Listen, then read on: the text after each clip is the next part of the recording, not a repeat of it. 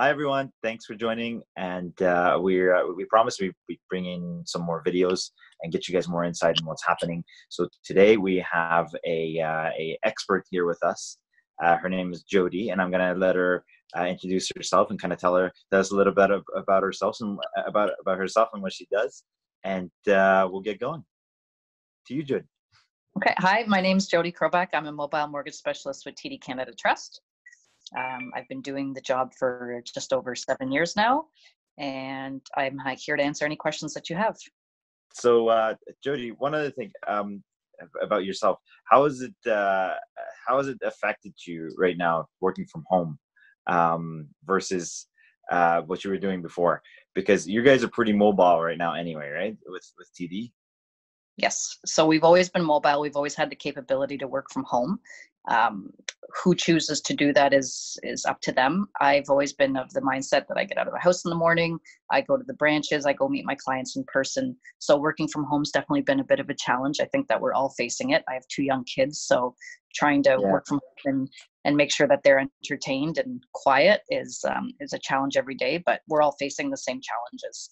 So in terms of how the job has changed, I mean, the sheer number of phone calls we've been getting about people asking about interest rates, mortgage deferrals, people looking to break their mortgages early to take advantage of the low interest rates right now. It's been a lot of fielding phone calls and emails over the past few weeks. And that's really what's been taking up a lot of my time. Okay, so quite a bit of inquiries for you. So nothing's slowed down at all. That's for sure. That's right. And I mean, so 40% of the branches in Ontario closed over a week ago. So also fielding a lot of the clients who are not able to get through to a call center because they're so inundated with phone calls right now. And because all the branches are closing, a lot of people are just reaching out to anyone they can find. And I think that we're finding that to be a bit of a challenge as well. Okay. And I'd say the biggest thing is navigating all that stuff and doing your family things at the same time. Before all this, we could kind of leave things here, go and be at work and kind of focus on that and nothing else, and then come back home and have family life. Now it's all, the two worlds have collided and they're all combined. Yeah. On, right? Okay. Good. But we're making it happen. Awesome. Next question to you, Jacqueline. So you mentioned briefly about the mortgage deferral program, and a lot of people are calling to inquire about it. So can you tell us a bit about the mortgage deferral program? Because I feel like there's a lot of misinformation out there, or people just don't really understand how it works. Can you tell us a bit about that and how you would apply for it? So up until a couple of days ago, to apply for it, you either had to do it through the call center, which was a big problem for a lot of people because the call centers, I think over 1 million people called in the first few days, and the call center just couldn't keep up. The government made the announcement before the banks had any infrastructure in place to handle the sheer volume that we were going to get. So I think the call centers are slowly starting to keep up. The other way they could do it is by going into the branch, but obviously that poses problems for anyone that's trying to self-isolate and not leave the house. So as of a few days ago, they actually added the capability online. So you could log into EasyWeb, go into your mortgage and actually apply for the deferral online, and it's done instantaneously. You get an email right away saying that it's either been sent to the right person, and then you're going to get an email saying whether it's been approved or not. So they've streamlined that process, which is nice. In terms of who can qualify, from the information that we've been given, anyone should be able to qualify for it if they send in the application. What I've been told is that they're looking at it on a case-by-case basis. For anyone that has been declined, it's most likely due to the fact that they either had a past consumer proposal, bankruptcy, or write-offs, and those individuals are not qualifying, or if their mortgage is new. So let's say they purchased recently and their mortgage they haven't even had the first payment come out yet, or for anyone that's recently refinanced. Because the interest is being capitalized, if they deferred their payment, their mortgage amount would be higher than the original amount. So they are trying to find workarounds for those individuals, because obviously someone that just bought their house didn't know this was happening, now wants to defer their payment because they're not working. So everyone's being looked at on a case-by-case basis. If it is declined on the online application, call the call center, go in or call the branch, and they can send up another request, and they will look at each of those individuals specifically. Can I ask a follow-up question on that one? Yeah. So what if somebody has a few properties, maybe a couple properties, and maybe they have a cottage, or maybe they have some rentals? That obviously throws in a loop. Does that make a big difference? Do they defer one and not the other? No, Right? you can defer every single one of your mortgages. I have a few. Wow. I've had a few clients that have multiple rentals, and they sent in a request for each of them, and each of them got approved. Oh, wow. Okay. And it doesn't matter, like you said, it doesn't matter if it's a rental or not. From what So, we've been told, it shouldn't matter. And I mean, if they have a rental, their tenants might not be paying rent, which puts them in a bad situation. So from what I understand, it shouldn't matter whether it's a rental, your primary residence, a cottage, second home. They're all being approved as long as they fall within the criteria.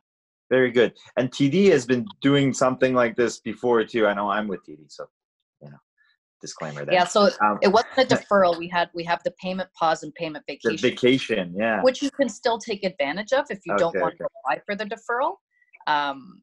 But we've always had those two options available on your mortgage regardless. The other thing that I read last night, which I didn't know about, is that you can't request the deferral if you're within your 30 days of your renewal.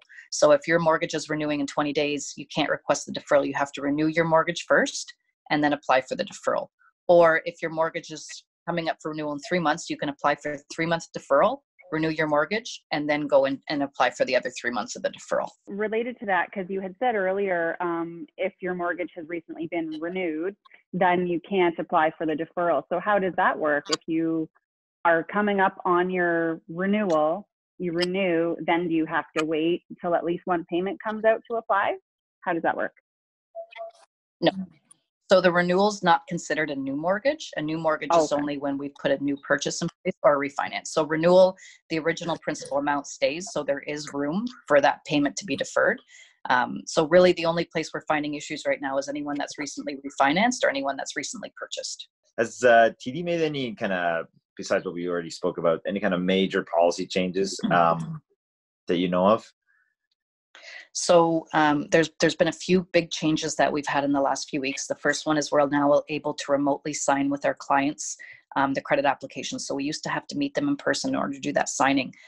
They've given us the ability to remotely do this over email now, as long as we authenticate our clients over the phone.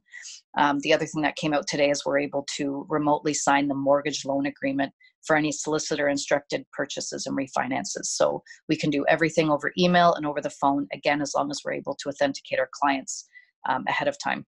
And that's my next question. How do you do that without kind of meeting them in person? How do you know who they are? What are you using right now to do that? The only way we can authenticate a client is if they are already a client of TD. If they're a new client to TD, there's no way around that. They'd have to either do it through the phone channel or through the branch. As long as they're an existing client, we have things in place. So we already have a mortgage. We have their employment history. We have bank accounts, so we can ask questions that only they would know the answers to. Like, what's a deposit that you've made in the last 30 days? What's your mortgage amount? What's the purchase you put on your credit card? And we have to ask them a certain number of questions. And as long as they can answer those, then we can validate their identity. Okay. So TD's not taking on a lot of new business then? For anyone that's new to the bank, it's that we're not allowed to remotely authenticate them. It would have to go through the process. Yeah. I see. They don't have like a FaceTime kind of thing, or they kind of ID you that way. That would be nice. That would be kind of cool. I'd likely say they're probably looking into it, because they're not going to be developing very much new business, and that's kind of something the banks need, right, to keep going. Okay. Just in terms, I had just a side question there. Say if somebody's approved for a mortgage, but now they've been laid off. Yeah. Or they're already a client, but they want to apply for a mortgage, and they've been laid off, but they kind of know they're going back to their job again. How does that work? So that we just received communication about that this week, because that's a big question that all of us have. Okay. So the communication that was sent to us, I think it was yesterday, they said that anyone that had a previously approved application in the system prior to March 25th, so it was either conventional or an insured mortgage, they entered into a purchase and sale agreement and they waived all their conditions, or they had they have a closing date prior to September 30th. So those were the three things that we had to hit. As long as we met all of those things, regardless of whether the individual is laid off, we have to honor those existing approvals. So those are for people that have existing approvals in place. For anyone that's coming in and doing a new application, we're going to have to, they said that they're trying to come up with something to help these individuals who have been impacted by COVID-19. If they have been laid off from work, then they're trying to come up with something for that right now. As far as currently, it's business as usual. We have to approve people based on their income. But again, they're trying to come up with something to help individuals who have been financially impacted. Okay. So they're working on it, but right now, just to put in a nutshell, if you have been laid off, maybe you might have to hold off on your mortgage and getting That's approved. right. If you want to start something new, if you've already have something at the bank that's approved, you're fine, regardless of whether you're laid off or not. Is there a difference between people who have been temporarily laid off or people who have been laid off? They haven't given us any information about that. I wish I knew. I think it's going to be a case by case basis. And if they have a letter from their employer saying that they've been laid off for 3 weeks, that might be treated differently than someone that's collecting unemployment insurance. Right. Perfect. I see. Okay.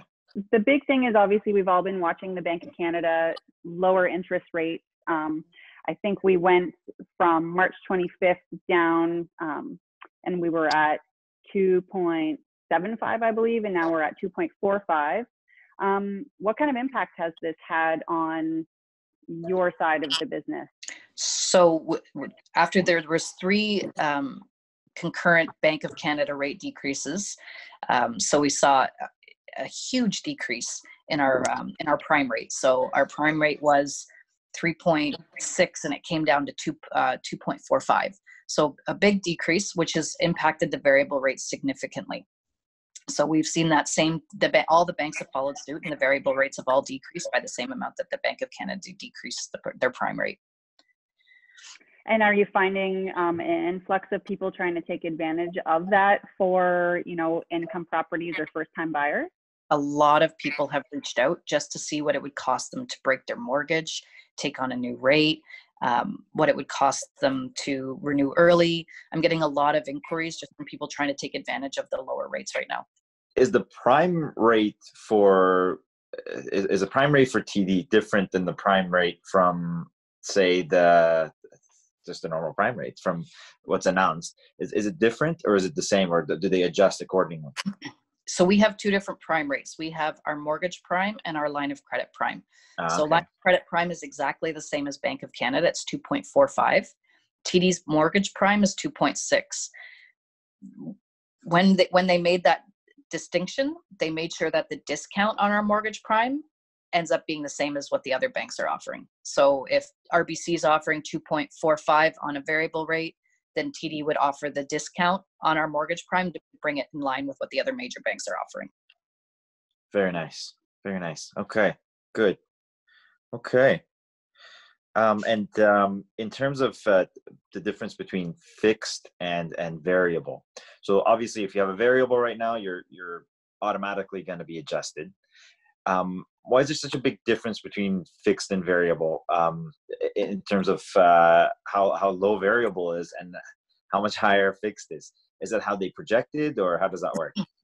So after the first 2 Bank of Canada decreases, we saw a significant decrease in the variable rate. But surprisingly, we had 2 major increases in the fixed rates. And I think we were all very surprised by that, because we were thinking that it would go the opposite way. And I had quite a few clients reach out, and they were surprised when I actually quoted them what the fixed rates were.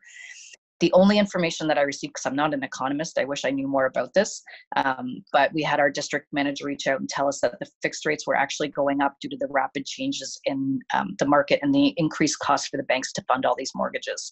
So I think that they're trying to make up the difference in the fixed rates. Now, that being said, we had 2 decreases in the fixed rates, one on Wednesday of last week and another one again this morning. So this morning was a 5 basis point drop, and last week was another 5 basis point drop. So let's say last week, a 5-year fixed rate was sitting at about 3.01. And right now, as of today, it's sitting at about 2.8. So it has come back down. It wasn't as low as it was a few weeks ago. But again, I think that the banks are just trying to make up the difference with how much they're losing on variable rates versus how much they're making on the fixed rates. And the variable rates have gone down quite a bit. From what I hear out there, there's some people that have like 1.4%, and then and then they got some people that just signed up for a fixed that's like double that. So well, anyone that's in the 1.9 areas, because when they signed their variable rate, it was the discount that they got. So some people got discounts of prime minus 1.1. So with the variable being at 2.45 right now, they're winning, right? Okay. But it's for anyone that's getting a mortgage right now, the discount on the variable rate is minimal. I mean, I think the lowest I can get right now is prime minus 17, which really is only going to bring you to about 2.45. It's not a big discount because the banks are losing so much money. Okay. And I know you're not a fortune teller. That's not part of your job description here. I read it. I went over it, and it's not part of it. And what I was going to ask is, would you suggest that it's a better idea to lock in, or when would you suggest people lock in, if you can, before things start going back up again? Is there like a sweet spot, or is this something that you would say keep an eye out, for a little bit longer? I wish I knew the answer to that question. Because none of us have ever seen anything like this before, right? This is something that none of us have ever experienced. The only thing I can say is that at some point, the Bank of Canada is going to have to increase the variable rates again. They can't stay this low for this long. We saw 3 emergency decreases over the past month, which is not normal. So at some point, they're going to go back up. So if someone does go into a variable rate right now, they're going to start to see that rate start to increase again. And if they lock into a fixed now, then all it would take is the Bank of Canada increase prime twice for those rates to be on par. Now, with a variable rate, you can lock into a fixed at any time. So if you take a 5-year variable rate and you start to see the rate start to go up, you can lock into a fixed at any time as long as you take a minimum of a 3-year term, and there's no penalty. So if you want to take advantage of the low rates, you could go into a variable, switch to a fixed, or take a fixed now. And if the Bank of Canada increases once or twice, then you'll be exactly where you would have been regardless. Thank you so much for navigating that question. It's really loaded. That was pretty much one of the biggest questions that I've been getting from clients, because as the buyer agent, I'm dealing with a lot of first-time buyers who are new to the mortgage world. So I think that answered my question in regards to that. And my final question is to wrap this all up, speaking to all those first-time buyers, new buyers, or people who are just a little confused about everything that's happening right now. Is there anything else you wanted to add, or you think that they should know or keep in mind for their own mortgages and their own banks? Is there anything that we missed? The only thing I can think of is, especially for the first-time home buyers, with everything that's going on, all the confusion, I would definitely, if you're putting an offer on a property, having some sort of condition in place just to protect yourself. Even if they've been pre-approved, I would still have a condition of financing in place, because I've even been noticing that bank appraisals have been coming in lower because the banks aren't appraising the properties as high as they were maybe 2 or 3 weeks ago, because nobody knows what's going on. The market has been impacted by it. So I have an application right now where their CMHC insured and the appraisal came in $25,000 less, and now those clients have to make up the difference because they went infirm. So I would definitely say have something in place just to protect yourself because of everything that's going on, regardless of whether you're pre-approved. It just gives you that added protection just in case. For anyone that's not a first-time home buyer that currently has a mortgage, if you need the deferral, they are in place. If you're looking to if you want to consolidate debt, if you want to do anything to make things a little bit easier, you can always look at financing, adding a home equity line of credit, because you can consolidate your debt at a lower interest rate, have one payment. And that's always something that's available there. Again, we have the payment pause, the payment vacation if they don't want to defer their mortgage for 6 months. So these are all options that are available to anyone at any time. Awesome. Fantastic. And okay. My final question, just to tie into that, would be, obviously as realtors, it's our job to make sure that we are protecting our clients by putting those financing clauses in. I mean, anyone that's in the industry right now knows that everything's a little uncertain. So what kind of timeline are you seeing right now as far as these letters of commitment to take place from the time you get an accepted offer of purchase to an actual commitment letter? What's that timeline look like? It's dependent on the day. I'm finding that our credit center is actually, we're getting quick turnaround time right now because there's not many people that are purchasing. There's not many people that are doing mortgage applications right now. So I don't think our credit center is not as busy as it was. However, they are working from home, which is something that's very new. So they're working remotely, they're short staffed. So there's some days where we're getting very quick turnaround time. There's other days where it's taking a little bit longer just because of the complexity of their new job, of their new how they're working. So I would still say 5 days is doable. If an appraisal is required, that might be the key piece, because appraisers aren't going into properties anymore. So we're trying to find new and creative ways for this to happen. So a lot of times they're asking for photos of the property and they'll just do a walk around of the property. It might take a little bit longer. I'm finding that the appraisals are still coming in a timely fashion, but I don't want to say that that'll continue because anything can change at any point. Awesome. Well, that's fantastic. I mean, we've basically been guided from our managers and the real estate council and so on to allow as much time as possible in these offers for financing and inspection. Like you said, this is new for all of us. So if we can get it done in 5 days, awesome. But you're saying basically as much time as we can give, the better, and not to put something forward without that condition in there. Awesome, guys. Thanks everybody for watching the video. We're gonna obviously try to bring you guys more of this. I want to send a big thank you to Jody Chrobak. Thank you from TD Canada.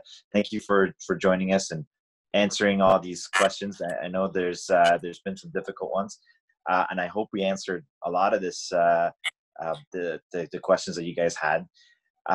If we missed something, if there is another question that you think we didn't cover, please go ahead and comment and let us know. Obviously, we can't do a ton about the video quality right now. We're doing the best we can with that one. We'll try to improve that as we go. But again, if you have any questions, we're going to have the questions and answers posted as well, so you can read them if you don't want to watch the whole video. I just wanted to give Jody an opportunity. If anybody is looking for a new mortgage specialist, somebody to help them out, how can they get in touch with you, Jody? You can give me a call on my phone number, or you can email me anytime if you guys want to add that information to your communication. Absolutely. Perfect. We're gonna have your info posted on this video as well as our website. So if anybody has any questions, Jody's a wealth of information.